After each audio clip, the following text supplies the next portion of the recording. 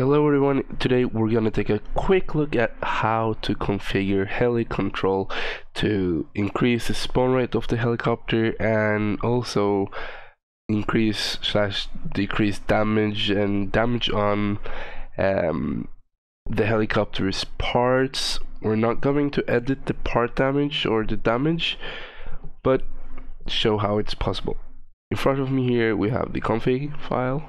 When you open it, this will show if you haven't edited anything. If anything has the -1 value, it is default to whatever Rust wants it to be. So say time before unlocking the ZH-47 crates, which is the crates locked after shooting down a helicopter. Also these crates probably. It's the default timer, which is I think 5 minutes for vanilla Rust. We should just keep that at least for my server.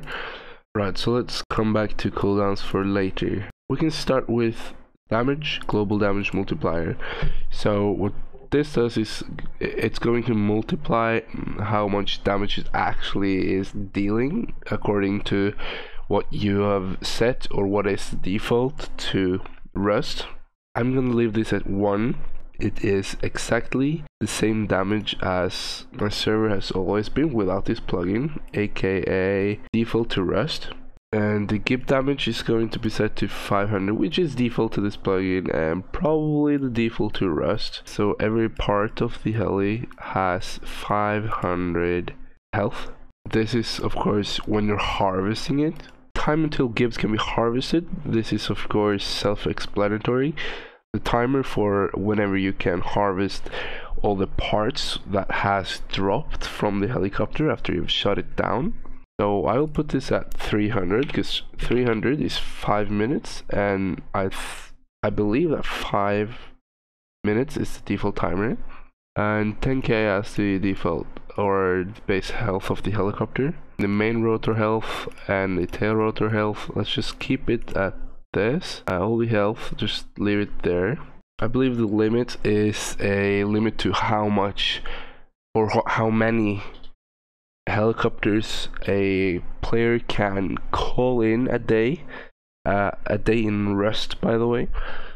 So for example, if this is set to 2, the player with limit.0 permission has only access to calling 2 helicopters a Rust day. We're just gonna leave it at 5. Also the same for this one. This is just another type of heli. The cooldowns is basically the same thing. If I were to reduce this cooldown to say 300, it means 300 seconds. So that means I can call another helicopter after 300 seconds of spawning another one. Let's just keep that default because we do not want to mess with it. I do not want to mess with this, although this is something you could add to your VIP ranks, which I'm probably going to do. So I'm going to add a cooldown of, let's say if I gave cooldown .0 to my elite rank and just kept this cooldown on it, 86,400 seconds equals to 1 day or 24 hours. It would let elite ranked players call in a helicopter every 24 hours or 86,400 seconds to be exact. Be very careful with how you actually give out the permissions or use this.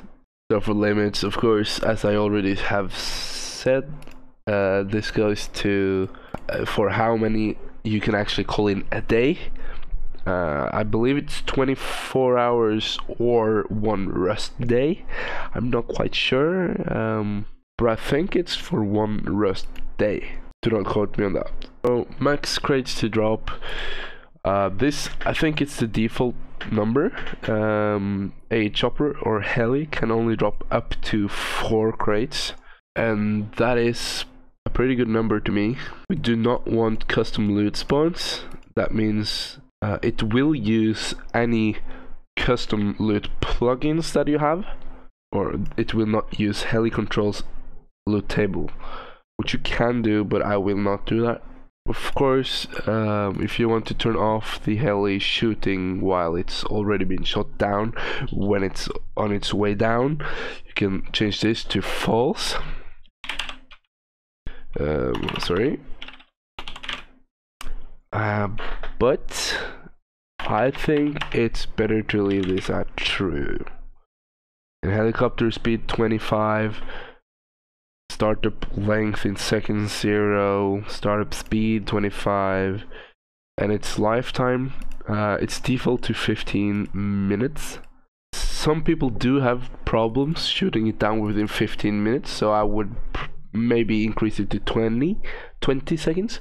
However, I'm running a modded server, a 20x server, so I'm gonna leave it at 15. People should be able to shoot it down pretty easily. Preventing crates from spawning when forcefully killing helicopters means if you use the /kill heli or /kill CH-47, which will kill the helicopters on the map, having this at true will stop every single loot crate from actually spawning from that helicopter, and just the helicopter will vanish. At least it won't drop any crates. I would leave this at true, but false if you want to somehow, if you wanted to drop crates even though you use a command to kill it. Here's the amount of water you need to extinguish napalm flames. I think the flames are pretty OP, kinda, if you know what I mean. It has a lot of health, so I would probably decrease this to half the amount it already has, maybe even less, but let's half it for now. Blunt damage to deal 175. I'll just keep every rocket's config at default.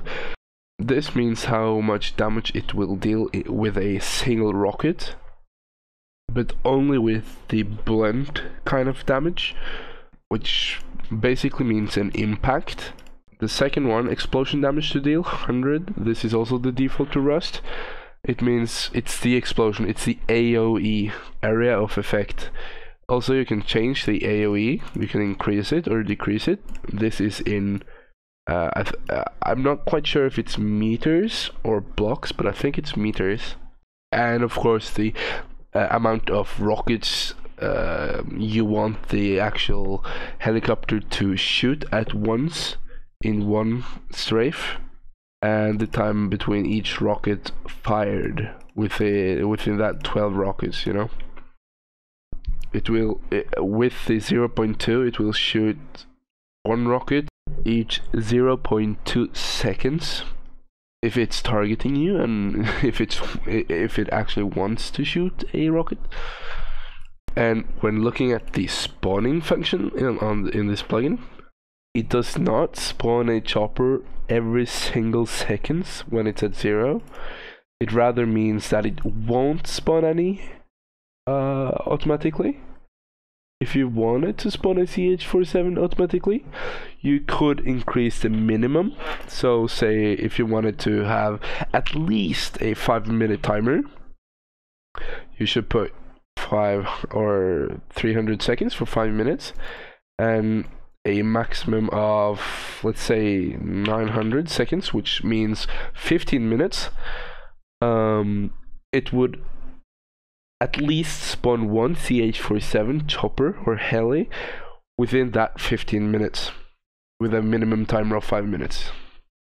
I would leave this at 0, because this is a Chinook one. You should always leave this at false, so that more choppers or helicopters should not be able to spawn at once, because that's just a mess. Automatically call helicopter between mag seconds. This is the standard heli. I would like this to spawn more frequent than what it is right now.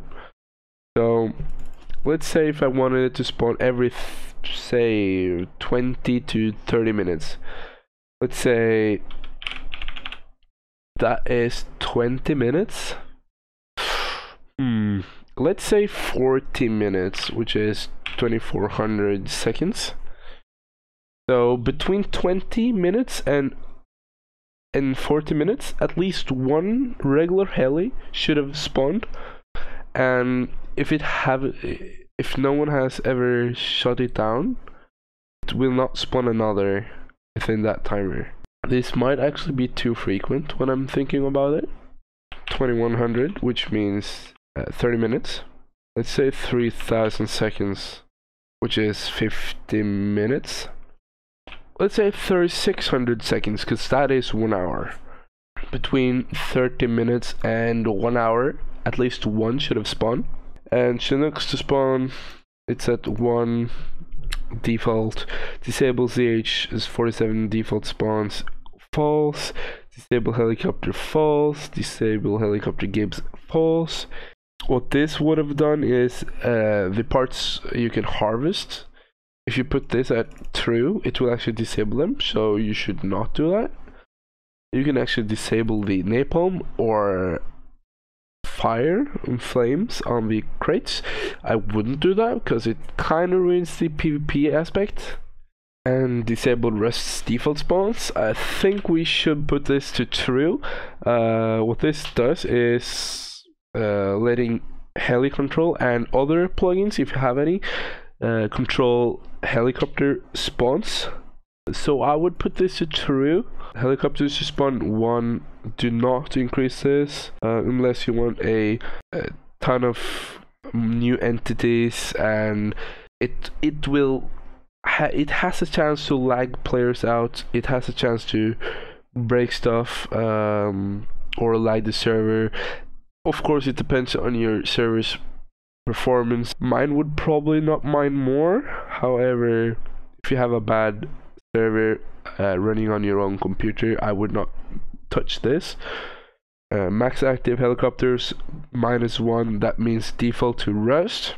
Custom helicopter spawns, you can actually put in spawn points using commands. I would just leave this at false.